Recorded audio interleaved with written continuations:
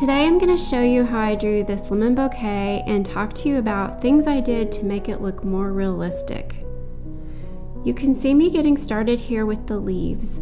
I worked on each the same way, by first outlining, then filling in the shadows, and then adding the midtones.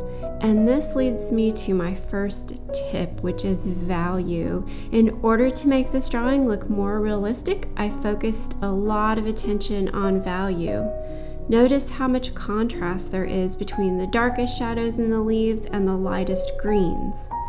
Don't be afraid to use really dark greens or even black in the shadows. Here I used Polychromo's Chrome Oxide Green, Derwent Light Fast Racing Green, and a 90% gray from Prismacolor to get my shadows super dark. The second thing that you can do to make your drawings look more realistic is make sure you're adding plenty of texture. I used several techniques in order to create texture in the leaves, lemons, and the vase. You'll see me use an embossing tool to indent the paper and add texture. I used this tool to add details to the leaves, texture to the lemons, and the scroll design that you'll see on the vase. The second tool I used to create texture is an electric eraser. I used this to pull up bits of color, revealing the layers underneath. This helps add texture and depth. And then lastly, I added tiny dots and dashes in areas that were initially too smooth. This takes seconds to do and can really transform your drawing.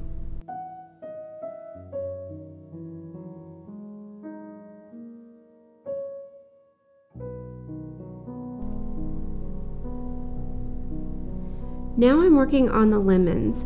I started by outlining the lemons, adding texture with the embossing tool, blocking in the highlights with a white Prismacolor pencil, and then filling in the rest of the lemon with color, beginning with the shadows and moving into the midtones and highlights. The third tip, or something that will make this drawing look more realistic, is making sure I have really clean edges. You'll notice that I'm keeping my edges nice and crisp. Watch out for smudges and messy edges that can bring down the realism of your drawing. As I'm working on the lemons, I'm coming back through with my really sharp green pencils to make sure the edges meet and there's no visible graininess.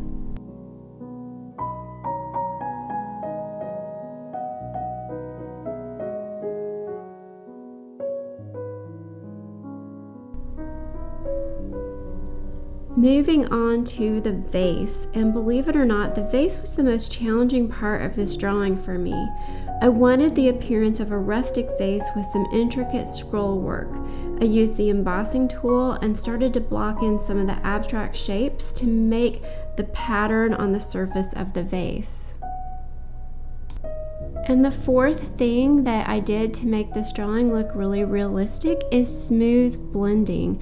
I like my drawings to appear super smooth and paint-like, and to achieve this, I spent a lot of time making sure I have a nice smooth blend.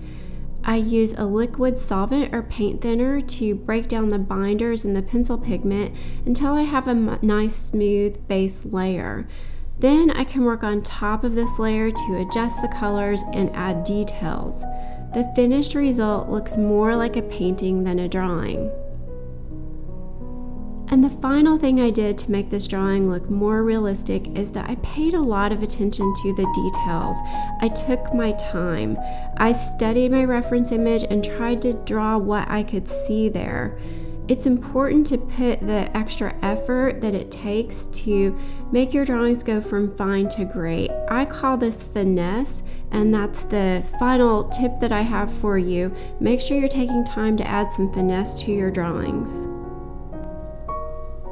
And here is my finished drawing. I've created a 4-part tutorial series over on Patreon, so if you want to learn more about how I drew it, you can check it out there.